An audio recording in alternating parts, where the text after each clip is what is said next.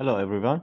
Today I'm going to talk about design of capping beam in construction, especially reinforced concrete capping beam.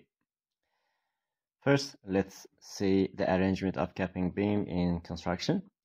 We have piling system under the construction to take the gravity and lateral loading, and in most cases is designed for lateral loading and for shoring system. And this is the plan view, and we have section view here. We have some piles and capping beam running on top of the piles, and also section view on the other side for individual pile that we have pile here and capping beam on top of that.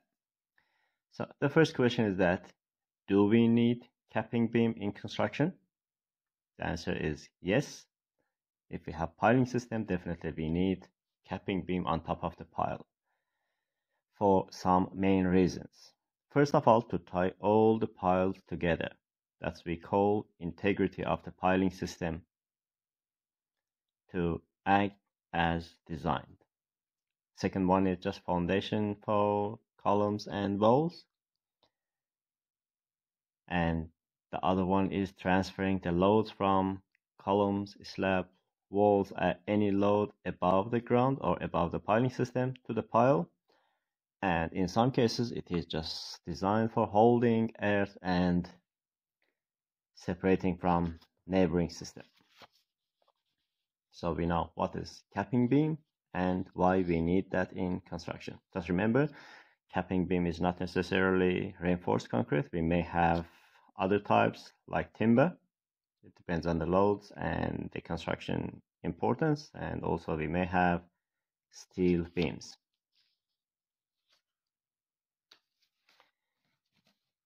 Let's go for more details about capping beam.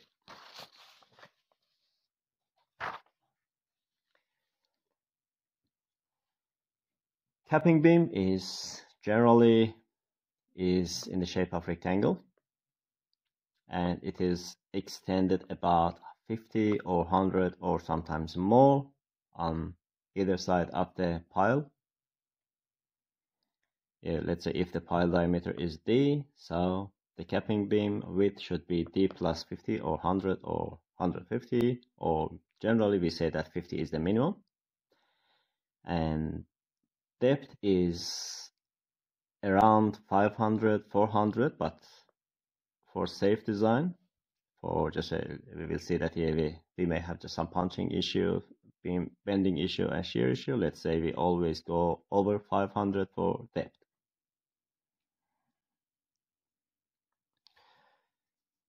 In a piling system, when we have capping beam here and piles, we will have columns above the capping beam. The position might be in the middle, close to column, close to the pile, or just on top of the pile. And it doesn't matter. We just need to transfer the loads from the column and also the walls or infill materials between the walls on the capping beam to design that. So capping beam for slabs also. When we have capping beam, the slab can be sit on top of the capping beam, or capping beam is a support for a slab, or sometimes if the geometry is a limit, we're going to have the same level of capping beam and slab and tie together with very strong dowel in every 500 or a meter or just whatever required to have the load transfer between slab and capping beam. So if you see this general shape of the piles, capping beam, columns, and infill materials, it will be simply transferred to this shape. Continuous beams, point loads for columns, and UDL or unified distributed load for infill materials like walls or any infill. So we have continuous beam, and we have length of spans, and we have position of these loads on each point. So definitely we can calculate, we can analyze this beam and to find the acting internal forces like bending and shear.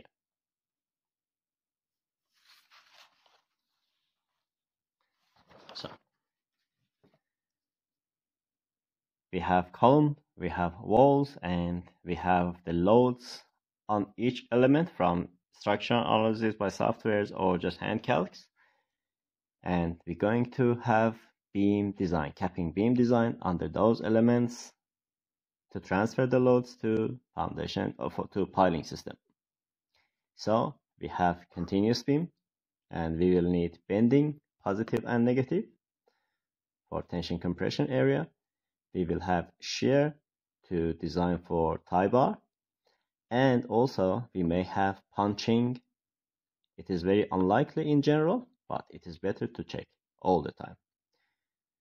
Just remember, when P is very close to the R, or when the column that's carrying big load is very close to the pile, let's say this beam, this column is very close to this one, or if this distance is center to center is very short, we may have big shear transfer in this region. It might be very risky area for shear, and definitely for punching. So always it is better to check that area. So we will have continuous beam, loads from column, and also loads from infill materials. That might be same or not. So we will have bending diagram. Bending diagram is generally like this. It is still just a general shape, and you may need to have just simple analysis by software or just hand calcs to find negative and positive bending moments in each span. And we may have shear diagram that is changing or transferring in reaction point and also point load points, and we're going to have the maximum or minimum values for design. And as I said before, we may have punching issue, especially when the column is very close to the pile and we have short area to transfer big loads, so it might be very risky. And in these areas we may need to have just a little bit deeper capping beam to provide the required shear element. So we're going to have bending and shear. For bending, we're going to have maximum positive and maximum negative. Maximum positive to design reinforcement at the bottom, and maximum negative to design reinforcement on top of the section. So Mmax for positive area should be just maximum of this M2, M4, M6 or whatever we have. And for negative area, we're going to have M1, M3, M5 or whatever we have in, just if the section is continuous and more than these three supports, to find the maximum negative and positive bending to design these reinforced bars.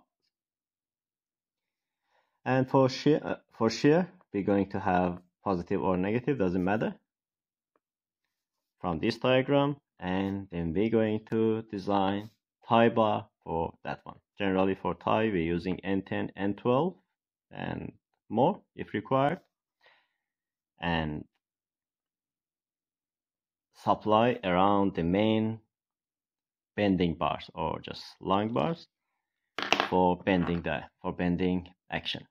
Just remember, if we have more than just edge long bars, we may need more than just one stirrup or just one tie to have a closed section for shear action. This is always missed. I can say that it is most of the time is missed, and we need to make sure that If we have more, and shear is an issue in design, definitely we need to have more ties to have shear action taken by the beam for the applied load, especially when the column load, when the structure has multiple stories and the load on the column at the ground level or on top of the capping beam is big, and we may have shear problem or big shear. And definitely in these cases, remember to check for extra ties, just for tie bars together. So if I go and check in summary from the first slide,